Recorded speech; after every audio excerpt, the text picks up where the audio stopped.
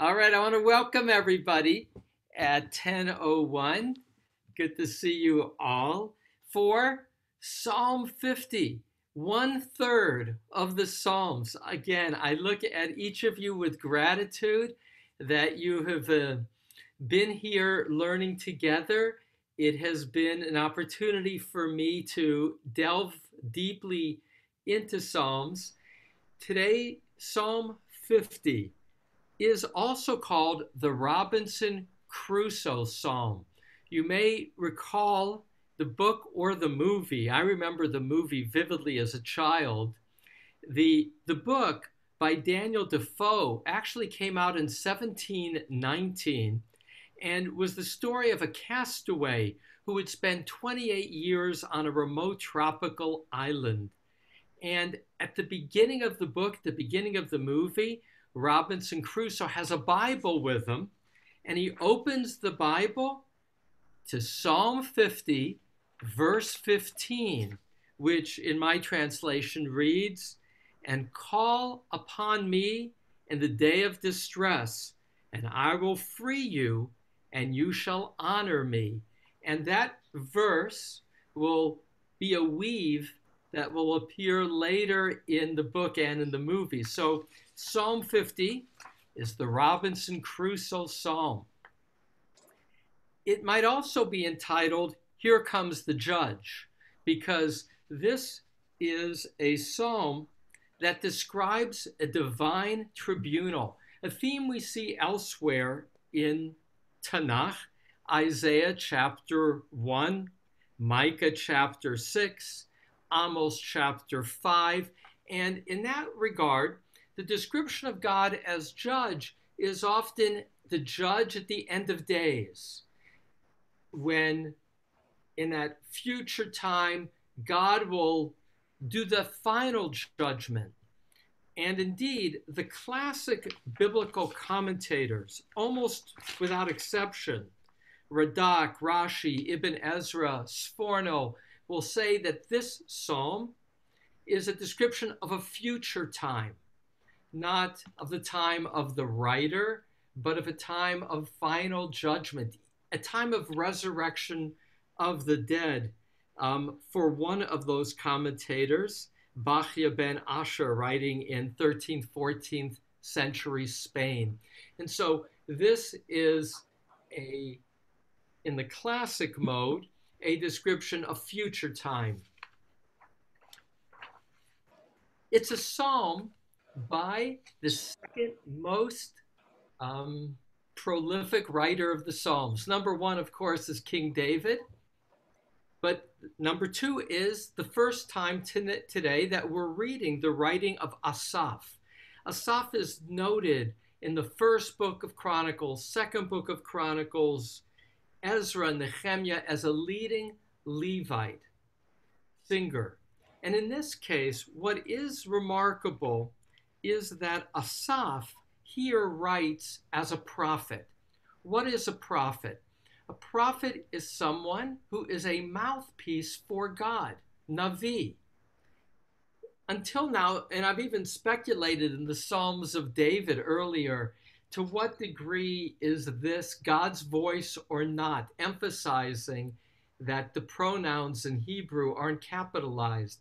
Here it's outright prophecy, meaning the psalm writer is speaking or writing as if it is God speaking. Martin Cohen, Rabbi Cohen, who I mentioned in, I think, Psalm 47, he imagines this image of this psalm as God entering the courthouse, entering into the courtroom, and the writer is watching from the gallery with heaven and earth as the witnesses before God, as the people are on trial. And what are they on trial for?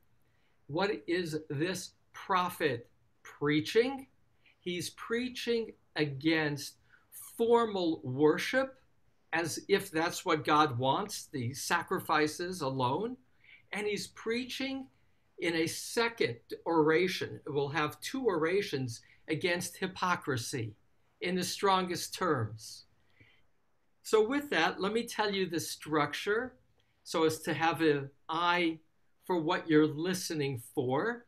And then I'll read Psalm 50, which I entitle from one of its phrases, "Not for your offerings will I rebuke you."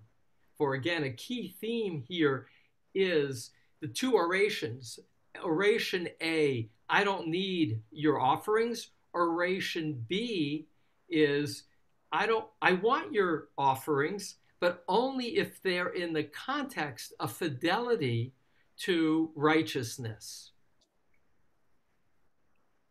All right, time to share and read. Oh, I've got to open it. 1 second.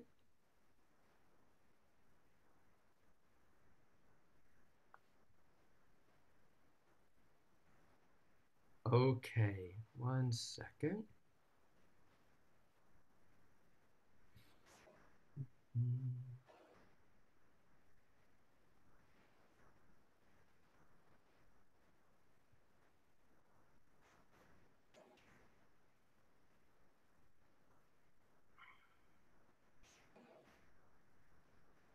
All right, here we go.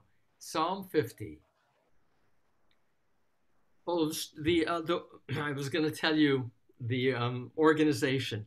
Verses 1 to 6 are the judge is coming, judge has arrived, and it'll end with Selah. That's the introduction. Verses 7 to 15 are the first oration, I don't need your sacrifices. And verse 16 to 22 is the second oration, beware hypocrites, with a closing line as God addresses the virtuous. Psalm 50, not for your offerings will I rebuke you. A psalm of Asaph, El, God, Adonai, has spoken and called the earth from the rising of the sun to its going down. From Zion, absolute beauty, God has shone forth. Let our God come and not be silent. A fire preceding God consumes, and round about it storms mightily. Let God call to the heavens from above and to the earth to judge God's people. Gather to me, my devotees, those who seal my covenant with me with offerings. And let the heavens declare God's righteousness, for God is the judge. Selah. Hear my people, and I will speak, O Israel. I will testify against you. God, your God am I. Not for your offerings will I rebuke you, nor for your burnt offerings that are before me daily. Nor will I take from your estate a bull, nor from your pens goats. For mine is every living creature of the forest, the cattle upon 1,000 hills. I know intimately every bird of the mountains, and the field's creeping animals are mine. If I were hungry, I would not say it to you, for mine is the world and its fullness. Do I eat the flesh of bulls or the blood of goats? Do I drink? Offer to God the thanksgiving, and make whole to the Most High your vows, and call upon me in the day of distress. I will free you, and you shall honor me. But to the wicked God says, what is it for you to recount my statutes and to lift up my covenant upon your mouth, when you have hated moral instruction, tossing my words behind you? If you see a thief, you make excuses for him, and with adulterers is your portion. Your mouth you toss for evil, and your tongue cleaves fast to deceit. You sit against your sibling, you speak. Your mother's child you slander. These you have done, and should I keep silent? Do you think that I would be like you? I rebuke you and set a case before your eyes. Understand this, please. You who are forgetting God, lest I tear into pieces with none to save. One who offers thanksgiving honors me, who sets a proper way. I will show deliverance of God. I smile as I finish because to hear God's voice in this psalm is to hear a God who does not mince words, who is direct. And I guess that's what it means to be in the divine image, is to be Yashar. You know, that's the explanation of Yaakov. The name Yaakov is La'akov, to go around, and Yisrael, the name change, is to be Yashar El, to be straight with God, to wrestle with God and to be direct, or it can be to be like God, one who is straight, Yashar. So some analysis of the word choices in this psalm. You'll see up front in verse 1, 3 names in a row for God: El, Elohim, and Adonai. Now, the name El is the common name for God in the Near East at that time. It's in Canaanite. God is called El. Sometimes El gets translated as certain medieval Jewish commentators as chesed, as kindness. Often, though, others see it as just powerful one or deity, generic, because it is the language of the Canaanite world out in the place of what will later be, think of Jerusalem was previously a Canaanite city. Elohim, God, that name for God, Elohim, is often identified with judgment. Even human judges are called Elohim. Elohim is the generic name of what God does, namely source of authority, power, judge. Adonai, the third name, is the intimate name, the God of relationship, often identified with mercy. This triplet of God's name only occurs one other place in Tanakh, in Joshua 22:22. There's something else, and so, God has spoken, called the earth from the rising of the sun to its going down. I originally had Eastern rising, and that Mizrach in Hebrew is both rising, but is also Zoreach, to emit light, as it is the nature of the light of dawn. It's also the word for east, and that the sun rises in the east. So here God is calling, and from the rising of the sun to its going down can either be understood as physical, in that all the earth is God's, or it can be temporal, that it's in the expanse of time. From Zion, and here's a word, the third word in Hebrew in verse 2, Michlal, appears only here in the whole of Tanakh, which again is part of the beauty and the challenge of poetry, is often using words in creative ways. Here, Michlal Yofi, Yofi is beautiful, but I just want to throw out some different English translations for this word Michlal. In the King James Version, it's perfection of beauty. Martin Cohen, sublime beauty. Robert Alter, zenith of beauty. Art Scroll, consummation of beauty. I chose, maybe just to be different, absolute beauty. In terms of the root is kolel, meaning inclusiveness of beauty. It is, in that sense, consummate beauty, because it includes all, hence my choice of absolute beauty. God has shown forth. Let our God come and not be silent. This is an invitation for God to speak.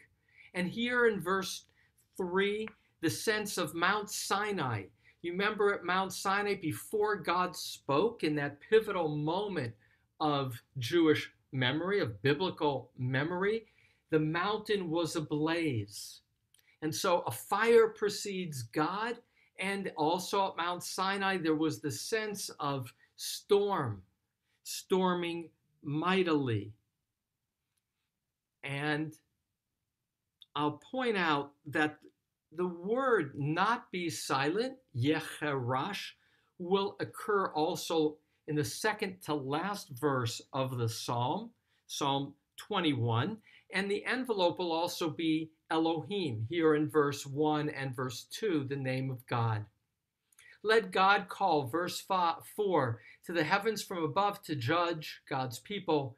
Gather me, chasidai, my devotees. Chassid, we're used to the word chassid, but in the biblical Hebrew, the root is kindness, often identified with loyalty to covenant. Therefore, devotees who seal my covenant with me, with offerings. And now what will continue, circle the word offering, zevach, which is also sacrifice. A sign of covenant, a sign of relationship with God, is the bringing of the offerings which are at the center of this psalm's critique. And let the heavens, so you'll notice this reference to heavens, verse 2, verse 4, and verse 6. It's like every other line. The sense of the heavens also represent in a physical realm that which is enduring. Let the heavens declare God's righteousness. Let them testify. Let the heavens be witness to God is the judge, that which is enduring, Selah. And now God speaks. Hear my people, intimacy, my people, and I will speak. When you listen, that's when I'll speak. There's a sense of relationship. O Israel, and now it begins to tighten up. I will testify against you. And here's the key motif. Elohim Elohecha, God your God, Anochi, am I.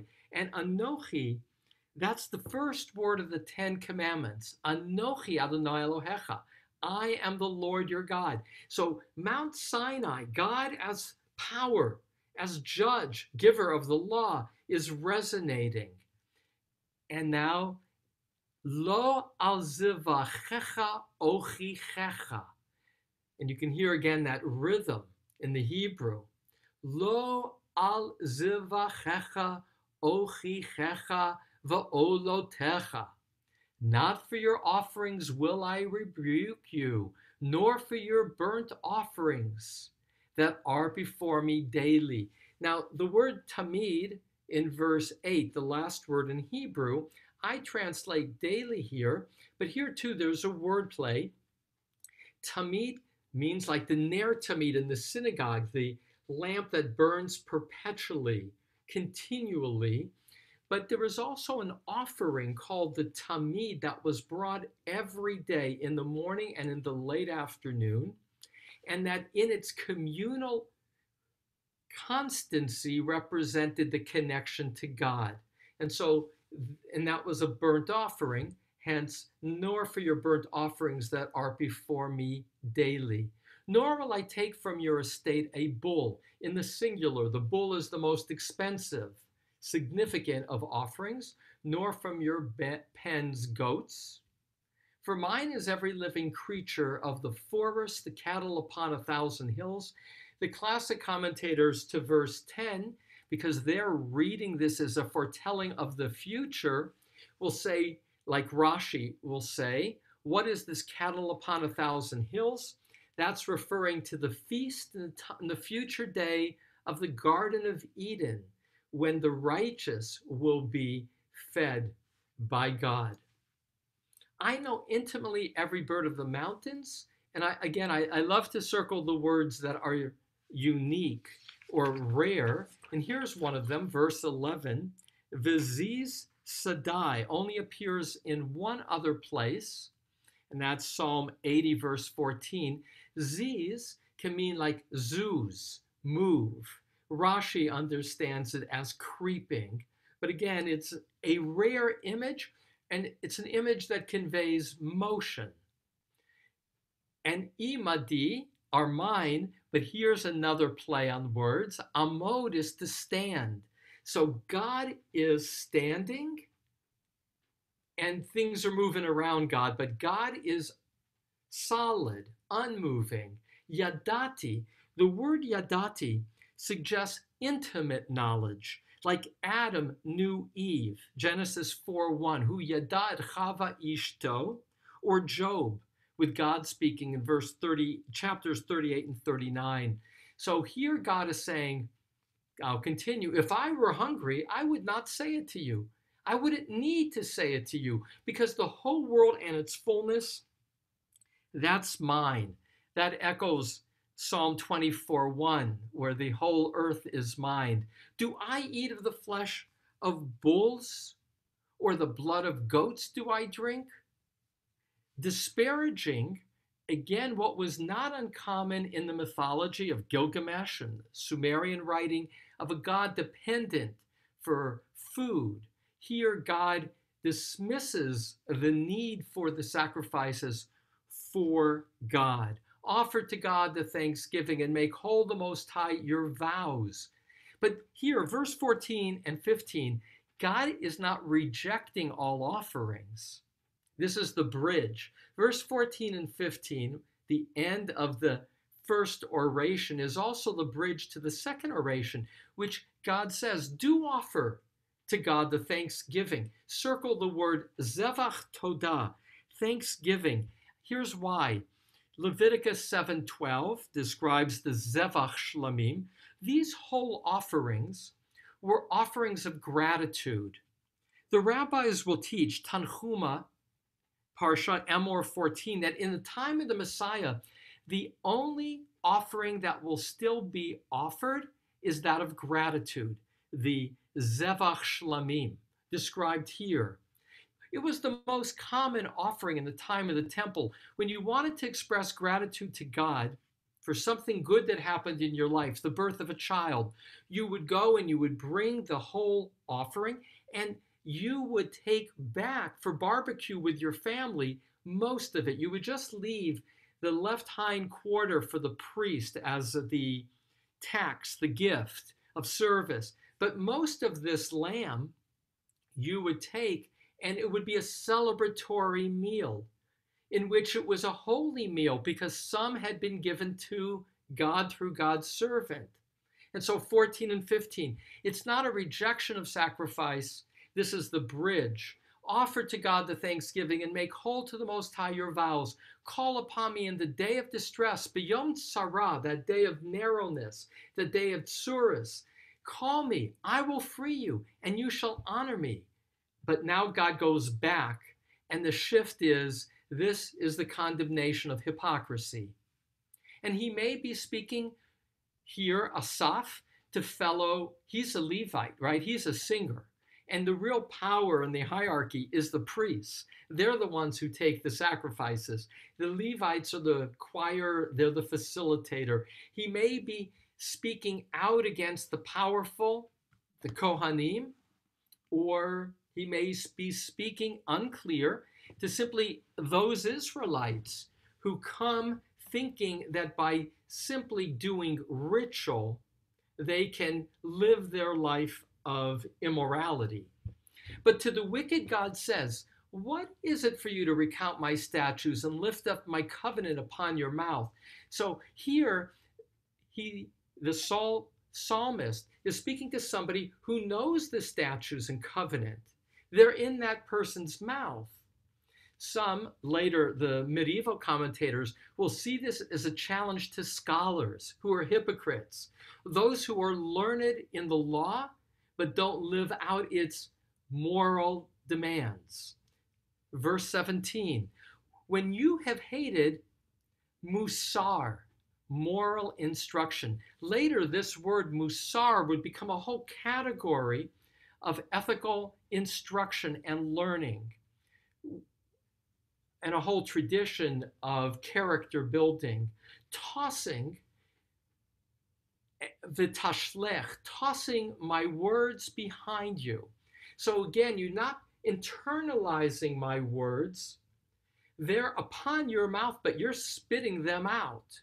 If you see a thief, and this is the accusation, you make excuses for him.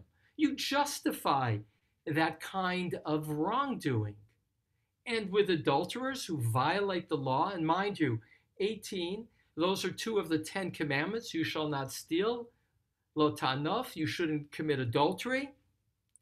And here again, the word toss in verse 19, shalachta, your mouth you toss for evil, and your tongue clings fast to deceit. Verse 20, you sit, and I chose to do it this way, namely as a colon, to kind of prolong the image of you're just sitting. Now there, since we're coming full circle today with Psalm 50, remember Psalm 1?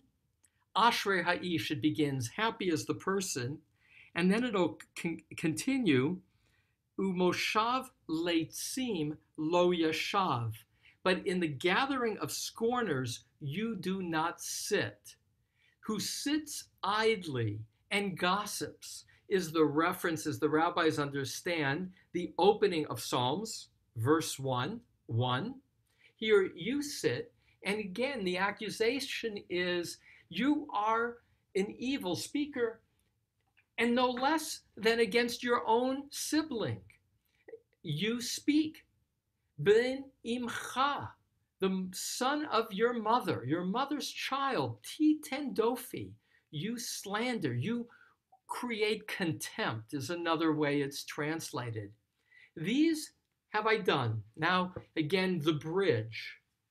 And should these you have done. So here's something that's really remarkable. In verses 16 to 21, the word you in Hebrew is repeated 24 times. Verses 16 to 21, that's the second oration. So God is, you can see God pointing the finger, you. These you have done. And should I keep silent? Now that, of course, is a choice to see it as a question. Some translate it as these things you have done and I don't keep silent. Did you think I would be like you? And here's a wonderful word play. I put in capital, I would be. The word in Hebrew, eheyeh, that is God's word describing God. It's a pun. Exodus 3:14, at the burning bush, eheyeh imach. This is God speaking, I will be with you. So do you think that I will be like you? I'm going to change that to will for the final copy, which is, so it's both. I am God. I'm not like you, but it's the wordplay of God's revelation of God's name, which is to say, I am not like you. I rebuke you and set a case before your eyes. This is God as judge. I rebuke you. That same word, ochiach, that we saw earlier.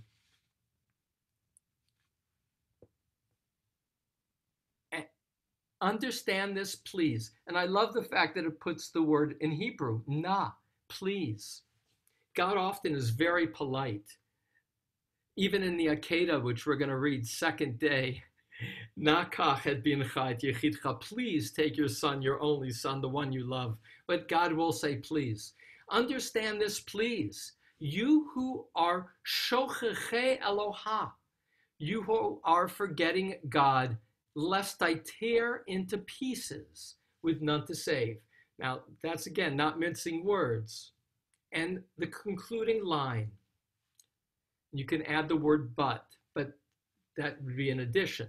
One who offers thanksgiving honors me. And back to Zoveach Todah, one who is grateful to me, one who acknowledges my role, not only as the giver, because God here in this psalm is emphasized that God created all the animals of the field.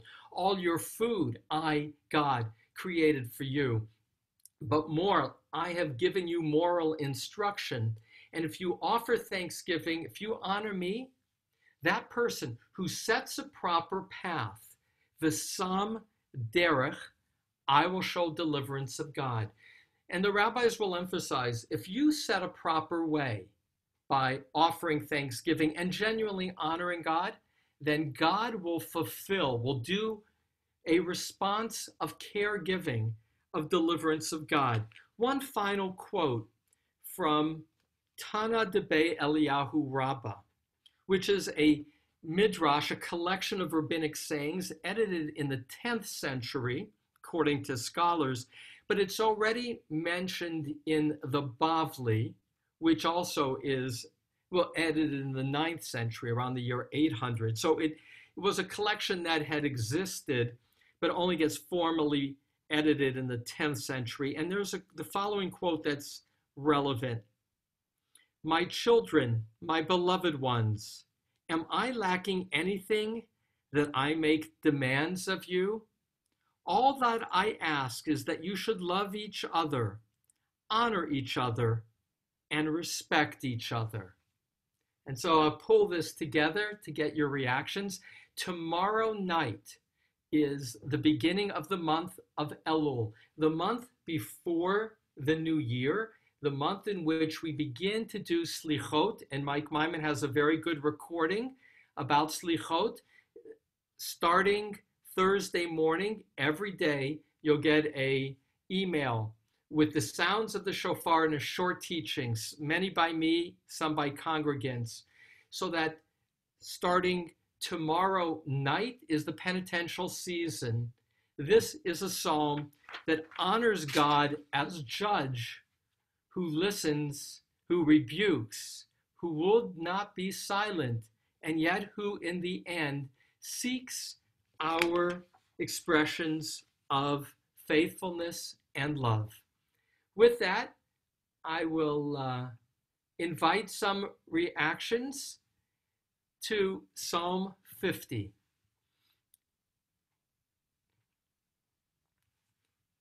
I don't see anybody.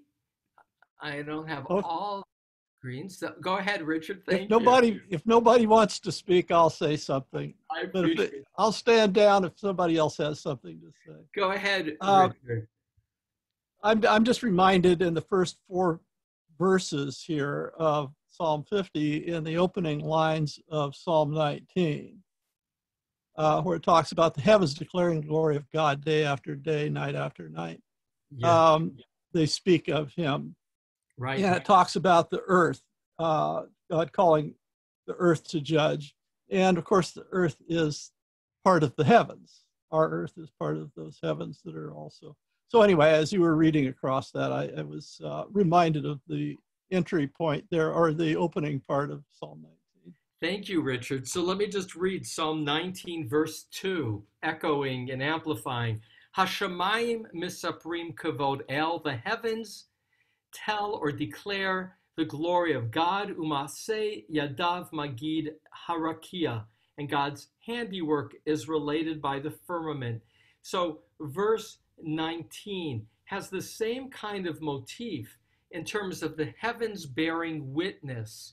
And here, as court is called, verse 2, 4, and 6, the heavens are called to witness God's presence as supreme. And so those are reoccurring motifs. And yet here in Psalm 50, what is unlike any psalm we've read to this point is the psalmist as prophet. The psalmist, this is not a prayer to God. That's what we usually think of psalms. This is the psalm writer speaking as the vehicle of God, as the prophet, challenging unclear, but challenging authority, challenging hypocrisy. And that it's also in Psalms. You know, normally we say when we, regarding prayer and study, when we read sacred texts, God is speaking to us. When we pray, we're speaking to God.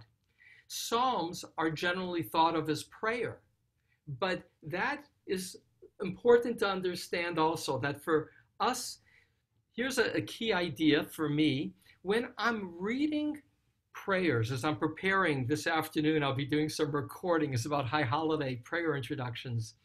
Prayers are not only we're not only asked to hear in the words of the prayer writer our experience. Sometimes they are like a great song. They're giving words for our experience. That's a aspect of prayer or song. But sometimes the goal of prayer is to ask us a question, to evoke, to say, what is this person writing this poem? What they're so bothered by, and why doesn't it bother me?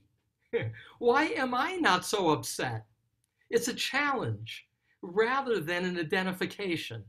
And that's what I love about Psalm 50, is it is a prayer of a kind, because that's prayer too, to feel challenged, as if, why aren't we experiencing what we would see God experiencing in looking at the world and seeing hypocrisy, and seeing the performance of ritual as if that was what a true judge seeks in a moral order. One last comment from anybody, and then I'll pull it together, aware of time. Arnold, go ahead. You have to unmute yourself. Can you just... There we go. Okay. Go ahead, Arnold. You pointed out verse 15 at the beginning of your comments, and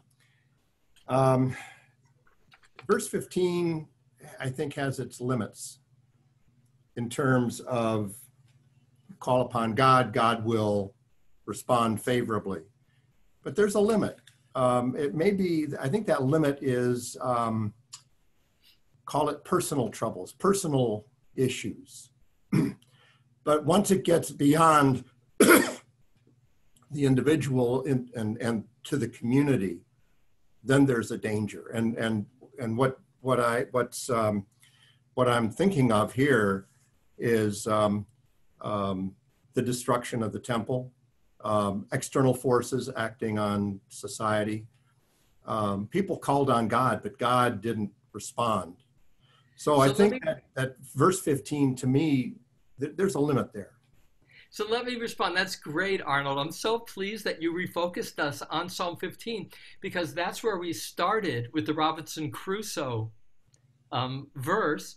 And I'm so glad we go back to finishing with this. So let me reread Psalm 15, verse 15, and then make a comment regarding your astute observation, Arnold.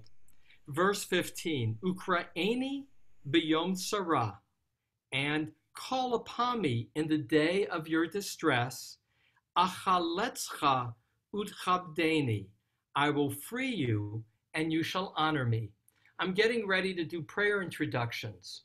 And one of the most stirring prayers of Rosh Hashanah and Yom Kippur is called the Utana Tokef. That's the prayer with the famous line, who shall live and who shall die? And then there's refrain, Utshuva utfila utstaka, but by the doing of repentance, prayer, and acts of justice, ma'avirin et roa hagzera, you shall overcome the awfulness of the decree. And some rabbis, this one included, circle the word roa, which means the awfulness of the decree, which is to say, bad things may still occur, but how you experience them depends on your mindset, on your ability to accept bad things in life. I know sick people at the moment, and they have a decree. I watched my brother-in-law yesterday, who has ALS and making a rapid decline, and he's doing videos right now. And he was talking in this video on how to invest, about how he got struck by ALS. Nothing's going to change that. He knows he's moving to the end of his life. But to watch these videos, I'm just free associating because I did this yesterday, is to see truly a great spirit. And how we overcome the decree is our choice. That's really what we have control over. Not whether the temple gets destroyed, but whether you rebuild with a different kind of Judaism that, rather than sacrifices, focuses on prayer and builds synagogues. And so here, verse 15, call upon me in the day of the distress. I will free you, achaletzcha, and you shall honor me. It's not clear, though for many, of course, it was read as literal. But for others, it's more a spiritual promise that you will be able to persevere and create and renew. And so with that, as we move toward high holidays, I wish all of us, actually we start doing this only on Thursday morning. Starting on Thursday morning is when it's traditional to send out high holiday greetings and to wish each other a Shana Tova. So I do in anticipation of Thursday morning. With that, I thank you again for enabling the learning of Psalms. A opportunity. Eric, do you have Kaddish in front of you? I can pull it up real quick. All right, because I'd have to go look. So we'll end with the saying of Kaddish, a chance to answer amen to those observing a yurtzeit or who are in mourning. I know that Shirley and Mitchell, among others, are honoring loved ones. Thank you. Yitkadal v'yitkadash shemei rabah. Yitkadal, Amen. Yitkadash, Shmei Rabbah. Be'alma Be'alma, divra Divrah, kirutei, V'yamlich malchutei, Malchutei, v'chayechon V'chayachon, v'yomechon, V'yomechon, v'chayei V'chayei l'chol beit Beit Yisrael, Yisrael, ba'agala Ba'ala, b'zman B'zman kari, Kari, v'imru V'imru, amen. Amen. Yehi Yeh Shmei Rabba Rabbah, Mibarach Borach, Le'olam Ve'olam, Olei, Le'olam Omeya. Yitbarach Yitbarach, V'yishtabach V'yishtabach, V'yitba'ar V'yitba'ar, V'yitromam V'yitramam, V'yitnaseh V'yitnaseh, V'yitada V'yitada, V'yitalel V'yitaleh, V'yitalal V'yitalal, Shemei Shmei Yekudshah Yekudshah, V'yichudu V'yichudu, Le'ela Le'ela, Mikol Mikol Birchata Birchata, V'Shirata V'Shirata, Tushbechata Tushbechata, V'Nechemata V'Nechemata, Damiram Damiram, V'Yalma Bi'alma, V'Imru V'imru, Amen. Amen. Yehei Yehei Shalom Shlama Rabba Rabba Min Mishmaya, Shemaya V'chayim V'chayim Aleinu Aleinu, V'Yakol V'yakol Yisrael Israel, V'Imru V'imru, Amen. Amen. Amen. Osei Shalom Shalom Bimura, Bimura Hu Hu Ya'aseh Yaseh Shalom Shalom, Aleinu Aleinu, V'Yakol V'yakol Israel, Yisrael V'Kol V'yakol Yoshvei Yoshvei Tevel Tevel, V'Imru V'imru, Amen. Amen. Amen. I do look forward right after Yom Kippur to resume because it's my intention with you, hopefully, to get the next 100 Psalms. Here's a tease. Psalm 51, the inscription is the Psalm of David after being chastised by Nathan the prophet for his affair with Bathsheba. So we haven't heard from David in a while. It's the source of original sin. In terms of a line in it, I was born by my mother's sinful act. So bottom line, Psalm 51, the adventure continues. Wishing all of you a Shana Tova. And thank you. Shana Tova, Rabbi. Shana Thank you. Tova. Tova.